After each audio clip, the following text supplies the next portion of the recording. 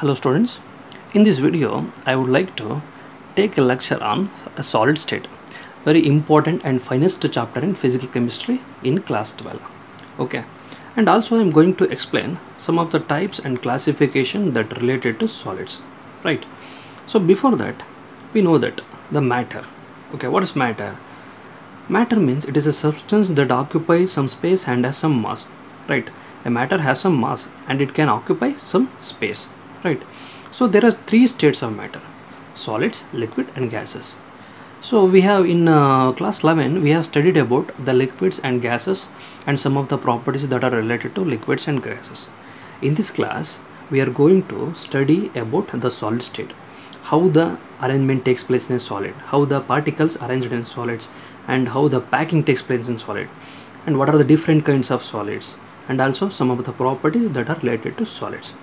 So before that I would like to explain some of the characteristics related to solids. So what are those? Okay, discuss ಮಾಡೋಣ ಏನಂತ. Solids are rigid in nature.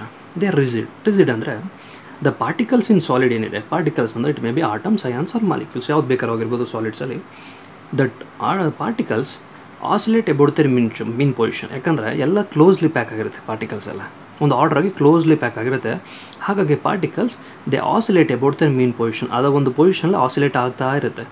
ಇನ್ನು ಹೀಟ್ನ ನಾವು supply ಮಾಡಿ melt ಮಾಡಿದಾಗ oscillatory motion ಇದೆ vibratory motion ಆಗಿ convert ಆಗುತ್ತೆ. Okay, ಹಾಗಾಗಿ they are rigid in nature ಅಂತ ಹೇಳ್ಬೋದು, because they can oscillate about there mean position ಅಂತ ಹೇಳ್ಬೋದು. ಹಾಗಾಗಿ and they have definite shape, mass and volume. So ಹೇಗೆ ನಾವು ಡಿಫೈನ್ ಮಾಡ್ಬೋದು ಸಾಲಿಡ್ನ? Solid it is A kind of matter, it has definite shape, mass and volume. It is called solid ಅಂತ ಹೇಳ್ಬೋದು. They have definite shape, right? ಒಂದು bench, ಒಂದು stone ಏನಾದರೂ ತೊಗೊಂಡ್ರೆ they have definite shape and it has some mass and it occupy some ವಾಲ್ಯೂಮ್ನ occupy ಮಾಡ್ಕೊಳ್ಳುತ್ತೆ. ಹಾಗಾಗಿ they have definite shape, mass and volume ಅಂತ ಹೇಳ್ಬೋದು. And these are ಇನ್ಕಂಪ್ರೆಸಿಬಲ್. Okay, we can't compress it easy, ಕರೆಕ್ಟಾ? ಒಂದು stone ಅಂತ ತೊಗೊಂಡ್ರೆ it is A solid, it is A hard material, we can't compress it easily. So it is ಇನ್ಕಂಪ್ರೆಸಿಬಲ್ ಅಂತ ಹೇಳ್ಬೋದು. Solids R ಇನ್ಕಂಪ್ರೆಸಿಬಲ್. And the most important properties or characteristics are they have strong intermolecular forces and they have short intermolecular distance. If the intermolecular distance is short, then they have strong intermolecular forces. Intermolecular distance ಎರಡು molecules ಮಧ್ಯೆ, ಎರಡು atoms ಮಧ್ಯೆ, so particles ಮಧ್ಯೆ distance short ಇದ್ದರೆ force of attraction ತುಂಬ ಜಾಸ್ತಿ ಇರುತ್ತೆ. For example class ರೂಮ್ಸಲ್ಲಿ ಸ್ಟೂಡೆಂಟ್ಸ್ಗಳೆಲ್ಲ ಕೂತಿರ್ತಾರೆ, ಅಕ್ಕಪಕ್ಕ ಎಲ್ಲ ಕೂತಿರ್ತಾರೆ, ಡಿಸ್ಟೆನ್ಸು ಇಬ್ಬರ ಮಧ್ಯೆ ತುಂಬ ಕಡಿಮೆ ಇರುತ್ತೆ, ಬಾಂಡಿಂಗ್ ಅಂದರೆ ಫೋರ್ಸ್ ಆಫ್ ಅಟ್ರಾಕ್ಷನ್ ಜಾಸ್ತಿ ಇರುತ್ತೆ. ಅದೇ ಅವರು ಕ್ಲಾಸ್ ಬಿಟ್ಟು ಹೊರಗಡೆ ಹೋದಾಗ ಏನಾಗುತ್ತೆ, ಡಿಸ್ಟೆನ್ಸು ತುಂಬ ಜಾಸ್ತಿ ಆಗುತ್ತೆ, ಡಿಸ್ಟೆನ್ಸು ತುಂಬ ಜಾಸ್ತಿ ಆಗುತ್ತೆ, ಫೋರ್ಸ್ ಆಫ್ ಅಟ್ರಾಕ್ಷನ್ ಕಡಿಮೆ ಆಗುತ್ತೆ. ಹಾಗಾದರೆ ಶಾರ್ಟ್ ಇಂಟರ್ಮಾಲಿಕ್ಯುಲರ್ ಡಿಸ್ಟೆನ್ಸ್ ಇದ್ದರೆ ಫೋರ್ಸ್ ಆಫ್ ಅಟ್ರಾಕ್ಷನ್ ಜಾಸ್ತಿ ಇರುತ್ತೆ. ಆ ಒಂದು ನೇಚರು ಸಾಲಿಡಲ್ಲಿದೆ. ಸೊ ಇದು ಒಂದು ಪಾಯಿಂಟ್ ಅಂತ ಹೇಳ್ಬೋದು. And they have higher density also. So ಇನ್ನೊಂದು ಪಾಯಿಂಟ್ ಏನಪ್ಪ ಅಂದರೆ they have higher density, they have more denser. Density ತುಂಬ ಜಾಸ್ತಿ ಇದೆ ಸಾಲಿಡ್ಸಲ್ಲಿ. ಆ್ಯಂಡ್ ಇನ್ನೊಂದು ಪಾಯಿಂಟ್ ಏನು ಹೇಳ್ಬೋದು ಇಲ್ಲಿ, ಸಾಲಿಡ್ಸ್ ಮತ್ತು ಲಿಕ್ವಿಡ್ಸ್ ಆ್ಯಂಡ್ ಗ್ಯಾಸಸ್. ಓಕೆ, ಗ್ಯಾಸಸ್ಸಲ್ಲೂ ಮೂರನ್ನು ಕಂಪೇರ್ ಮಾಡಿದ್ರೆ ಸಾಲಿಡ್ಸಲ್ಲಿ ಇಂಟರ್ಮಾಲಿಕ್ಯುಲರ್ ಫೋರ್ಸಸ್ ಜಾಸ್ತಿ, ಯಾಕೆಂದರೆ they have short intermolecular distance. ಗ್ಯಾಸಸ್ಸಲ್ಲಿ intermolecular forces ಕಡಿಮೆ, because they have large intermolecular distance. Intermolecular distance ತುಂಬ ಜಾಸ್ತಿ ಇದೆ, ಹಾಗಾಗಿ ಫೋರ್ಸ್ ಆಫ್ ಅಟ್ರಾಕ್ಷನ್ ಕಡಿಮೆ. ಆ್ಯಂಡ್ ಲಿಕ್ವಿಡ್ ಏನಿದೆ ಈ ಪ್ರಾಪರ್ಟೀಸ್ಗೆ ಇಂಟರ್ಮೀಡಿಯೇಟ್ ಇದೆ ಅಷ್ಟೇ. ಓಕೆ, ಆ್ಯಂಡ್ ಸಾಲಿಡ್ಸ್ ಏನಿದೆ ದೇ ಪೊಸೆಸ್ ರೆಸಿಡಿಟಿ. ಓಕೆ, ರೆಸಿಡಿಟಿ ಅನ್ನೋ ಒಂದು ಪ್ರಾಪರ್ಟಿನ ಪ್ರೊಸೆಸ್ ಮಾಡುತ್ತೆ. And this liquids both possess ಫ್ಲೂಯಿಡಿಟಿ. Okay, ಫ್ಲೂಯಿಡಿಟಿ ಅನ್ನೋ ಪ್ರಾಪರ್ಟಿನ ಪೊಸೆಸ್ ಮಾಡುತ್ತೆ. ಓಕೆ, ರೆಸಿಡಿಟಿ ಅಂದರೆ ಏನು? So they have definite order. Okay, they have well packed arrangement. So that's why they are rigid in nature. Strong intermolecular force ಇದೆ, they have very rigid and they possess rigidity property ಅಂತ ಹೇಳ್ಬೋದು. Why they ಫ್ಲೂಯಿಡಿಟಿ ಅಂತಂದರೆ, so intermolecular force of attraction strong ಇಲ್ಲ, so perfect order ಇಲ್ಲ, ಹಾಗಾಗಿ ಏನಾಗುತ್ತೆ they possess ಫ್ಲೂಯಿಡಿಟಿ ಅಂತ ಹೇಳ್ಬೋದು, right? So these are the sum characteristics related to solids. And we have some types and forms and classification related to solids. ಅದನ್ನೀಗ one by one discuss ಮಾಡೋಣ. Okay, most important questions for theory exams. So next we have the classification of solids. In that the solids can be classified broadly into two types. Okay, the crystalline solid and amorphous solid. Crystalline form ಅಂತ ಹೇಳ್ತೀವಿ, amorphous form ಅಂತ ಹೇಳ್ತೀವಿ. Inorganic salt ಅನಾಲಿಸಿಸಲ್ಲಿ ಒಂದು ಸಾಲ್ಟ್ನ ಕೊಟ್ಟಾಗ we have to predict the physical nature of that salt, whether it is amorphous R it is crystalline ಅಂತ ಹೇಳಬೇಕು. ಆ crystalline ಅಂದರೆ ಒಂದು ಶುಗರ್ ಥರ ಇದ್ದರೆ, ಒಂದು ಶುಗರ್ ಸಕ್ಕರೆ ಯಾವ ರೀತಿ ಇರುತ್ತೆ ಆ ಶುಗರ್ ಥರ ಇದ್ದರೆ ಅದು ಕ್ರಿಸ್ಟಲೈನ್ ನೇಚರ್ ಅಂತ ಹೇಳ್ತೀವಿ. ಒಂದು ಕಂಪ್ಲೀಟ್ ಪೌಡರ್ ಪ್ಯಾಟರ್ನ್ ಇದ್ದರೆ ಅದನ್ನು ನಾವು ಅಮಾರ್ಫಸ್ ಅಂತ ಹೇಳ್ತೀವಿ. ಹಾಗಾದರೆ what is crystalline and what is amorphous? Okay, discuss ಮಾಡೋಣ ಏನು ಅಂತ. ಈಗ ವೆರಿ ಇಂಪಾರ್ಟೆಂಟ್ ಟಾಪಿಕ್ಕು, 2 ಮಾರ್ಕ್ಸ್ಗೆ ಥಿಯರಿ ಎಕ್ಸಾಮಲ್ಲಿ ಇದರ ಮೇಲೆ ಕ್ವಶನ್ಸ್ ರೈಸ್ ಆಗ್ಬೋದು. ವೆರಿ ಇಂಪಾರ್ಟೆಂಟ್ ಟಾಪಿಕ್, ಗಮನ ಇಟ್ಟು ನೋಡ್ಕೊಳ್ಳಿ ಏನು ಅಂತ. ಸೊ ಹಾಗಾದರೆ what is crystalline solid? Crystalline solid ಅಂದರೆ the solids whose constituent particles, ಬ್ರ್ಯಾಕೆಟಲ್ಲಿ ಕೊಟ್ಟಿದ್ದೀನಿ, atoms, ions R molecules have regular order of arrangement. The solids whose constituent particles means atoms, ions or molecules. The solid may contain atoms or ions or molecules. For example, ಒಂದು copper metal ಅಂತ ತಗೊಂಡ್ರೆ ಅದರಲ್ಲಿ copper atoms ಮಾತ್ರ ಇರುತ್ತೆ. ಒಂದು sodium chloride compound ಅಂತ ತಗೊಂಡ್ರೆ ಅದರಲ್ಲಿ ಸೋಡಿಯಂ ಅಯಾನ್ಸ್, ಕ್ಲೋರೈಡ್ ಅಯಾನ್ಸ್ ಅಂತ ಇರುತ್ತೆ. ಒಂದು ವಾಟರ್ ಅಂತ ತಗೊಂಡ್ರೆ ವಾಟರಲ್ಲಿ ವಾಟರ್ ಮಾಲಿಕ್ಯೂಲ್ಸ್ ಅಂತ ಇರುತ್ತೆ. ಹಾಗಾಗಿ ಒಂದು ಸಾಲಿಡ್ ಅಂತ ತೊಗೊಂಡ್ರೆ ನಾವು ಆ ಸಾಲಿಡಲ್ಲಿ ಆಟಮ್ಸ್ ಇರ್ಬೋದು, ಅಯಾನ್ಸ್ ಇರ್ಬೋದು, ಇಲ್ಲ ಮಾಲಿಕ್ಯೂಲ್ಸ್ ಇರ್ಬೋದು, ಯಾವ್ದು ಬೇಕಾದ್ರೂ ಇರ್ಬೋದು. ಅದನ್ನು ಕಾನ್ಸ್ಟಿಟ್ಯೂಯೆಂಟ್ ಪಾರ್ಟಿಕಲ್ಸ್ ಅಂತ ಹೇಳ್ತೀವಿ. That constituent particle have A regular order of arrangement are they have A definite order of arrangement ಅಂತ ಹೇಳ್ಬೋದು. So order of arrangement definite ಇದೆ ಅಂದರೆ ಒಂದು ಕ್ಲಾಸ್ ರೂಮಲ್ಲಿ ಸ್ಟೂಡೆಂಟ್ಸ್ಗಳು ಬೆಂಚಲ್ಲಿ ಯಾವ ರೀತಿ ಕೂತಿರ್ತಾರೆ, ಯಾವ ರೀತಿ ಲೊಕೇಟ್ ಆಗಿರ್ತಾರೆ, ಅದನ್ನು ನಾವು ಆರ್ಡರ್ ಆಫ್ ಅರೇಂಜ್ಮೆಂಟ್ ಅಂತ ಹೇಳ್ತೀವಿ. ಕ್ಲಾಸ್ ರೂಮ್ಸಲ್ಲಿ ಅಥವಾ ಪ್ರೇಯರ್ಸ್ಗಳಲ್ಲಿ ಸ್ಟೂಡೆಂಟ್ಸ್ಗಳು ಒಂದು ರೆಗ್ಯುಲರ್ ಆರ್ಡರಲ್ಲಿ ನಿಂತಿರ್ತಾರೆ. ಓಕೆ, ಅದನ್ನು ಎಕ್ಸಾಂಪಲ್ ಕೊಡ್ಬೋದು. ಅದೇ ಸಾಲಿಡ್ ಪಾರ್ಟಿಕಲ್ ಅಂದರೆ ಅದೇ ಕ್ರಿಸ್ಟಲೈನ್ ನೇಚರು. ಒಂದು ರೆಗ್ಯುಲರ್ ಆರ್ಡ್ರಲ್ಲಿ ಇದ್ದರೆ ಅದನ್ನು ನಾವು ಕ್ರಿಸ್ಟಲೈನ್ ಸಾಲಿಡ್ ಅಂತ ಹೇಳ್ತೀವಿ. ಒನ್ ಬೈ ಒನ್ ಕ್ಲೀನಾಗಿ ಲೊಕೇಟ್ ಆಗಿರುತ್ತೆ. ಸೊ ಅದನ್ನು ಕ್ರಿಸ್ಟಲೈನ್ ಸಾಲಿಡ್ ಅಂತ ಹೇಳ್ತೀವಿ. ಅಂದರೆ they have regular order of arrangement R definite order of arrangement ಅಂತ ಹೇಳ್ಬೋದು. ಎಕ್ಸಾಂಪಲ್ ಹೇಳೋದಾದರೆ sodium chloride, okay, perfect crystalline solid. Quartz glass, okay, diamond ಕೊಡ್ಬೋದು. ಗೋಲ್ಡ್ನ ಎಕ್ಸಾಂಪಲ್ ಕೊಡ್ಬೋದು. ಅಯೋಡಿನ್ ಕ್ರಿಸ್ಟಲ್ಸ್ನ, ಅಯೋಡಿನ್ ಬಾಲ್ಸ್ಗಳನ್ನ ಎಕ್ಸಾಂಪಲ್ ಕೊಡ್ಬೋದು. ಸಾಲಿಡ್ ಅಯೋಡಿನ್ ಅಂತ ಹೇಳ್ತೀವಿ ಅದನ್ನು ಎಕ್ಸಾಂಪಲ್ಸ್ ಕೊಡ್ಬೋದು. So these are some examples for crystalline solid. And we have some properties that are related to crystalline solid. Very important properties, difference ಅಂತ ಕೇಳ್ತಾರೆ ಇಲ್ಲಿ. ಸೊ ಏನು ಅಂತ ಡಿಸ್ಕಸ್ ಮಾಡೋಣ. They have long range order. Long range order ಅಂತಂದರೆ ಒಂದು ಸಾಲಿಡ್ಸಲ್ಲಿ ಈ particles order ಏನಿದೆ, ದಟ್ ಪಾರ್ಟಿಕಲ್ ಆರ್ಡರ್ ಅಂದರೆ order of that particle repeated itself over the entire crystal periodically. Okay, the order of arrangement periodically repeated over the entire crystal. Entire crystal repeat ಆಗ್ತಾ ಇರುತ್ತೆ order. For example ಒಂದು ಪ್ರೇಯರಲ್ಲೇ ಸ್ಟೂಡೆಂಟ್ಸ್ಗಳು ನಿಂತಿರ್ತಾರೆ. ಆ ಪ್ರೇಯರಲ್ಲಿ ಏನಾಗಿರುತ್ತೆ, ರೋಸ್ಗಳೆಲ್ಲ first line, second line ಅಂತ repeat ಆಗ್ತಾ ಇರುತ್ತೆ order. ಇಲ್ಲ class ರೂಮ್ಸ್ಗಳಲ್ಲಿ ಬೆಂಚ್ಗಳಲ್ಲಿ ಸ್ಟೂಡೆಂಟ್ಸ್ಗಳು ಆ ಆರ್ಡರ್ ರಿಪೀಟ್ ಆಗ್ತಾ ಇರುತ್ತೆ. ಫಸ್ಟ್ ಬೆಂಚ್, ಸೆಕೆಂಡ್ ಬೆಂಚ್ ಅಂದ್ಬಿಟ್ಟು ಆರ್ಡರು ರಿಪೀಟ್ ಆಗ್ತಾ ಇರುತ್ತೆ through out the class room. Okay, ಅದೇ same ಪ್ಯಾಟ್ರನಲ್ಲಿ particles order of arrangement ಏನಿದೆ, ಒಂದು ಲಾಂಗ್ ರೇಂಜ್ ಆ ಆರ್ಡರ್ ರಿಪೀಟ್ ಆಗ್ತಾನೆ ಇರುತ್ತೆ. So that's why they have property called long range order. Okay, the crystal solids have long range order. Y ಅಂತಂದರೆ because the order of arrangement periodically repeated over the entire crystal. So this is called long range order. Okay, ಇದನ್ನು ಕೇಳ್ಬೋದು, ಪಾಯಿಂಟ್ನ ಹೇಳ್ಬೋದು. ಇದು why the exhibit long range order ಅಂದರೆ ಇದನ್ನು ಬರೀಬೇಕಾಗುತ್ತೆ answer. And these are ಆನ್ಐಸೋಟ್ರೋಫಿಕ್ in nature. This is most important property, very important property. ಎಕ್ಸಾಮ್ಸಲ್ಲಿ question ಬರ್ಬೋದು. ಆನ್ಐಸೋಟ್ರೋಫಿಕ್ nature ಅಂದರೆ ಏನು ಅಂದರೆ physical properties are different in different direction.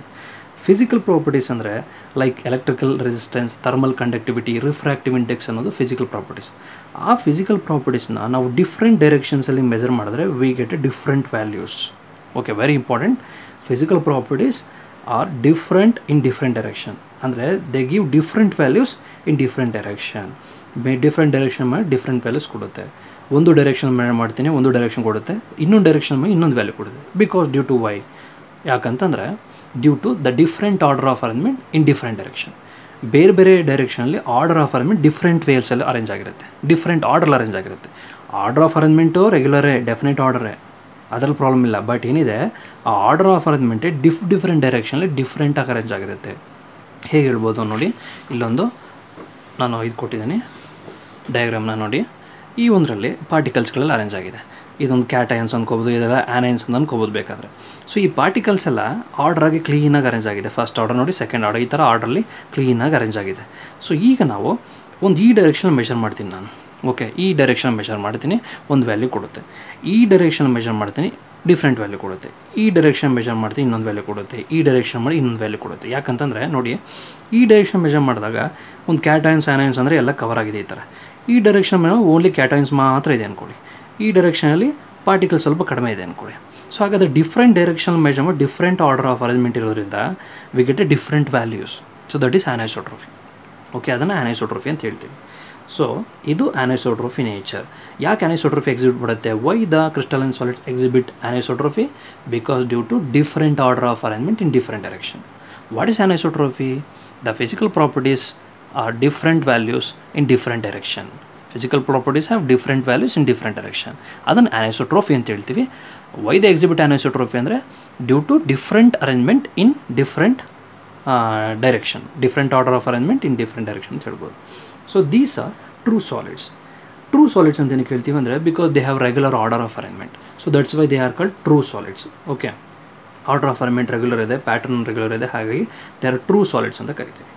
They have sharp melting point. Sharp melting point ಅಂತಂದರೆ ಒಂದು ಸಾಲಿಡ್ನ ನೀವು melt ಮಾಡ್ತಾರೆ. ಈಗ ಈ ಪೋರ್ಷನ್ನು ಒಂದು 4 ಪೋರ್ಷನ್ಸ್ ಅಂತ ಅಂದ್ಕೊಂಡ್ರೆ ಈ ಪೋರ್ಷನಲ್ಲಿ ಯಾವ ಟೆಂಪ್ರೇಚರಲ್ಲಿ ಮೆಲ್ಟ್ ಆಗಿರುತ್ತೋ ಅದೇ ಪೋರ್ಷನ್ ಇಲ್ಲೂ ಪಾರ್ಟಿಕಲ್ಸ್ ಅದೇ ಟೆಂಪ್ರೇಚರ್ ಮೆಲ್ಟ್ ಆಗಿರುತ್ತೆ, ಇಲ್ಲೂ ಅದೇ ಟೆಂಪ್ರೇಚರ್, ಇದು ಅಲ್ಲೇ ಟೆಂಪ್ರೇಚರ್. ಎಲ್ಲ ಪೋರ್ಷನ್ಸಲ್ಲೂ ಸೇಮ್ ಟೆಂಪ್ರೇಚರಲ್ಲಿ ಪಾರ್ಟಿಕಲ್ಸ್ ಎಲ್ಲ ಇದಾಗಿರುತ್ತೆ, ಇಂಟರ್ಮಾಲಿಕ್ಯುಲರ್ ಫೋರ್ಸು ಬ್ರೇಕ್ ಆಗಿರುತ್ತೆ. ಹಾಗಾಗಿ they have sharp melting point. ಟಕ್ ಅಂತ ಒಂದು ಟೆಂಪ್ರೇಚರ್ ಮೆಲ್ಟ್ ಆಗುತ್ತೆ. ಓಕೆ, 100 ಡಿಗ್ರಿ ಅಂದರೆ 100 ಡಿಗ್ರಿಗೆ ಮೆಲ್ಟ್ ಆಗುತ್ತೆ. ಸೊ ರೇಂಜ್ ಬರೋಲ್ಲ ಅಲ್ಲಿ. ಸೊ ಅದನ್ನು ಶಾರ್ಪ್ ಮೆಲ್ಟಿಂಗ್ ಪಾಯಿಂಟ್ ಅಂತ ಹೇಳ್ತೀವಿ. And also they undergo clean cleavage. Clean cleavage ಅಂದರೆ ಜಸ್ಟ್ ಲೈಕ್ ಒಂದು ಬ್ರೆಡ್ನ ಅಥವಾ ಬನ್ನನ್ನು ಒಂದು ಕೇಕ್ನ ಕಟ್ ಮಾಡಿದ್ರೆ ಯಾವ ರೀತಿ ಕ್ಲೀವ್ ಆಗುತ್ತೋ ಆ ರೀತಿ ಕ್ಲೀವ್ ಆಗುತ್ತೆ. They have A planar symmetry. ಆ ಕ್ರಿಸ್ಟಲ್ ಸಾಲಿಡ್ಸ್ ಒಂದು ಪ್ಲೇನ್ ಇರುತ್ತೆ, ಒಂದು ಪ್ಲೇನ್ ಸರ್ಫೇಸ್ ಇರುತ್ತೆ, ಕಟ್ ಮಾಡಿದಾಗ ಈಸಿಯಾಗಿ ಕ್ಲೀವೇಜ್ ಆಗುತ್ತೆ ಅದು. ಓಕೆ, ಒಂದು ಬನ್ನು ಅಥವಾ ಒಂದು ಕೇಕ್ನ ಕಟ್ ಮಾಡಿದ್ರೆ ಯಾವ ರೀತಿ ಕ್ಲೀವ್ ಆಗುತ್ತೋ ಆ ರೀತಿ ಕ್ಲೀವೇಜ್ ಆಗುತ್ತೆ. And also they have definite heat of fusion. Heat of fusion ಅಂದರೆ ಒಂದು ಸಾಲಿಡ್ಡು ಮೆಲ್ಟ್ ಆಗ್ತಾ ಇರಬೇಕಾದ್ರೆ ಅಲ್ಲಿ ಎಷ್ಟು ಒಂದು ಮೋಲ್ ಆಫ್ ಸಾಲಿಡ್ನ ಮೆಲ್ಟ್ ಮಾಡಬೇಕು ಅಂದರೆ ಎಷ್ಟು ಅಮೌಂಟ್ ಆಫ್ ಹೀಟ್ ರಿಕ್ವೈರ್ಮೆಂಟ್ ಇದೆ, ಅದು ನಾವು ಹೀಟ್ ಆಫ್ ಫ್ಯೂಷನ್ ಅಂತ ಹೇಳ್ತೀವಿ. That heat of fusion is definite ಅಂತ ಹೇಳ್ಬೋದು. So that's why they have definite heat of fusion ಅಂತ ಹೇಳ್ತೀವಿ. So these are the sum properties related to crystalline solids. Okay, so ಇಷ್ಟು ಈಗ ಕ್ಲಾಸಿಫಿಕೇಷನ್, ಇದು crystalline solid ಬಗ್ಗೆ ನಿಮಗೆ ಎಕ್ಸ್ಪ್ಲನೇಷನ್ ಗೊತ್ತಾಯಿತು. ನೆಕ್ಸ್ಟ್ ನೋಡೋಣ ಈಗ ಸೆಕೆಂಡ್ ಫಾರ್ಮ್ ಯಾವುದಪ್ಪ ಅಂದರೆ that is amorphous solid. Okay, complete opposite ಇದೆ, ಕ್ರಿಸ್ಟಲೈನ್ ಸಾಲಿಡ್ಗೆ ಕಂಪ್ಲೀಟ್ ಆಪೋಸಿಟ್ ಇದೆ. ಸೊ ಏನಾದರೂ ಡಿಸ್ಕಸ್ ಮಾಡೋಣ. So what is amorphous solid? Amorphous ಅಂದರೆ ಒಂದು ಕಂಪ್ಲೀಟ್ ಪೌಡರ್ ಫಾರ್ಮಲ್ಲಿ ಇರುತ್ತೆ. So amorphous means A no form solid ಅಂತ ಹೇಳ್ಬೋದು, ನೋ ಫಾರ್ಮ್ ಅಂತ ಹೇಳ್ಬೋದು ಇದನ್ನು ಅಮಾರ್ಫಸ್ ಅಂದರೆ. The solids whose constituent particles have irregular order of arrangement. The order is not definite, ಅಂದರೆ ಇಟ್ ಇಸ್ ನಾಟ್ ರೆಗ್ಯುಲರ್, ಅಂದರೆ ಇರ್ರೆಗ್ಯುಲರ್ ಆರ್ಡರ್ ಆಫ್ ಅರೇಂಜ್ಮೆಂಟ್ ಇರುತ್ತೆ. ಈಗ ಪ್ರೇಯರಲ್ಲಿ ಸ್ಟೂಡೆಂಟ್ಸ್ಗಳೆಲ್ಲ ಕ್ಲೀನಾಗಿ ನಿಂತ್ಕೊಂಡ್ರೆ ಅದು ರೆಗ್ಯುಲರ್ ಆರ್ಡರ್ ಆಗುತ್ತೆ. ಎಲ್ಲ ಶಫಲ್ ಆಗಿಬಿಟ್ರೆ ಏನಾಗುತ್ತೆ, ಅದು ಇರ್ರೆಗ್ಯುಲರ್ ಆರ್ಡರ್ ಆಗುತ್ತೆ. ಓಕೆ, ಸೊ ಅದನ್ನು ಇರ್ರೆಗ್ಯುಲರ್ ಆರ್ಡರ್ ಆಫ್ ಅರೇಂಜ್ಮೆಂಟ್ ಇರುತ್ತೆ. ಸೊ ನಾನು ಹೇಳಿದೆ ಇಲ್ಲಿ ನೋಡಿ, ಈ ಥರ ಆರ್ಡರ್ ಆಗಿರುತ್ತೆ, ಪಾರ್ಟಿಕಲ್ಸಲ್ಲಿ ಈ ರೀತಿ ಆರ್ಡರ್ ಆಗಿರುತ್ತೆ, ಆರ್ಡರ್ ಆಫ್ ಅರೇಂಜ್ಮೆಂಟ್ ರೆಗ್ಯುಲರ್ ಇರುತ್ತೆ. ಬಟ್ ಇವೆಲ್ಲ ಶಫಲ್ ಮಾಡಿಬಿಟ್ರೆ ಹೆಂಗೆ ಕಾಣಿಸುತ್ತೆ ನಿಮಗೆ? ಇದೆಲ್ಲ ಶಫಲ್ ಮಾಡಾಕ್ಬಿಟ್ರೆ ಯಾವ ರೀತಿ ಕಾಣಿಸುತ್ತೆ, ಆ ರೀತಿ ಇದನ್ನು ಇರ್ರೆಗ್ಯುಲರ್ ಆರ್ಡರ್ ಅಂತ ಹೇಳ್ತೀವಿ ಅದನ್ನು. ಸೊ ಆ ರೀತಿ ಆರ್ಡರು ಅಮಾರ್ಫಸ್ ಸಾಲಿಡಲ್ಲಿ ಇರುತ್ತೆ.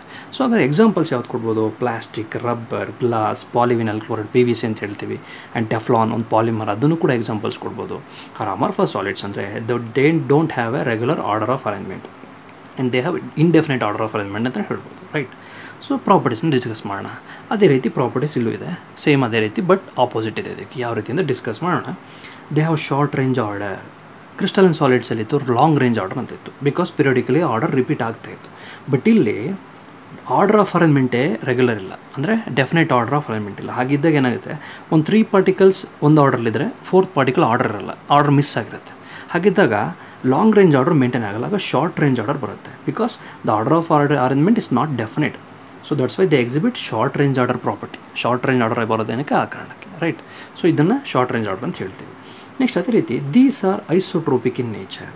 Crystalline solids R ಅನಿಸೋಟ್ರೋಪಿಕ್ in nature and these are isotropic. Why they are isotropic ಅಂದರೆ what is meant by isotropic ಅಂದರೆ the physical properties are same in all direction. When we measure along different direction, physical properties ಏನಿದೆ ಅಂದರೆ refractive index ಆಗಿರ್ಬೋದು, electrical resistance ಆಗಿರ್ಬೋದು, if you measure along different direction it gives the same value. Okay, same value ಕೊಡುತ್ತೆ. ಯಾಕೆ? Why it gives the same value? Why it exhibit ಐಸೋಟ್ರೋಫಿ ಅಂತಂದರೆ because there is no order of arrangement. Crystalline ಸಾಲಿಡಲ್ಲಿ order of arrangement different ಇತ್ತು, different ಡೈರೆಕ್ಷನಲ್ಲಿ, ಹಾಗಾಗಿ ಅದು different values ಕೊಡ್ತಾ ಇತ್ತು. But ಇಲ್ಲಿ ಈ ಒಂದು ಸಾಲಿಡಲ್ಲಿ ಆರ್ಡರ್ ಆಫ್ ಅರೇಂಜ್ಮೆಂಟೇ ಡೆಫಿನೆಟ್ ಇಲ್ಲ, it has irregular order of arrangement. So that's why they exhibit ಐಸೋಟ್ರೋಫಿಕ್ nature. So particles irregular orderly ಇರೋದ್ರಿಂದ ಸೊ ಅಲ್ಲಿ ನಾವು ಯಾವುದೇ ಡೈರೆಕ್ಷನಲ್ಲಿ ಮೆಜರ್ ಮಾಡಿದ್ರೂ it gives a same value. ಯಾವ್ದು direction measure it gives a same value. That is isotropic. What is ಐಸೋಟ್ರೋಪಿ ಅಂದರೆ definition, physical properties are same in all direction. Why they exhibit isotropic ಅಂದರೆ because they don't have a regular order of arrangement. So they exhibit ಐಸೋಟ್ರೋಫಿ ಅಂತ ಹೇಳ್ಬೋದು. Okay, so ಇದೊಂದು point ಆಯಿತು. Next point ಏನು? They are super cooled liquids. These are super cooled liquids and pseudo solids. Crystalline solids are true solids, but these are called supercooled liquids or pseudo solids. Pseudo solids ಅಂತ ಏನು ಕರೀತಾರೆ? These have ability to flow like a liquid. So that's why they are called super cooled liquids pseudo solids. ಹಾಗಾಗಿ super cooled liquids ಅಂತ ಹೇಳ್ತೀವಿ. ಒಂದು temperature ಜಾಸ್ತಿ ಆಗ್ತಾ liquid ಥರ ಫ್ಲೋ ಆಗುತ್ತೆ. For example glass pans in old building. Glass PAN ಏನಿದೆ, window ಪ್ಯಾನ್ಸ್ಗಳು, ಆ ಓಲ್ಡ್ ಬಿಲ್ಡಿಂಗಲ್ಲಿ ಬಾಟಮಲ್ಲಿ ತಿಕ್ಕಾಗಿರುತ್ತೆ, ಟಾಪಲ್ಲಿ ತಿನ್ನಾಗಿರುತ್ತೆ, ಟಾಪ್ಗಿಂತ ಬಾಟಮಲ್ಲಿ ತಿಕ್ಕಾಗಿರುತ್ತೆ. ಸೊ ಏನು ರೀಸನ್ ಅಂದರೆ due to this nature, pseudo solid nature. Glass it is a kind of amorphous solid.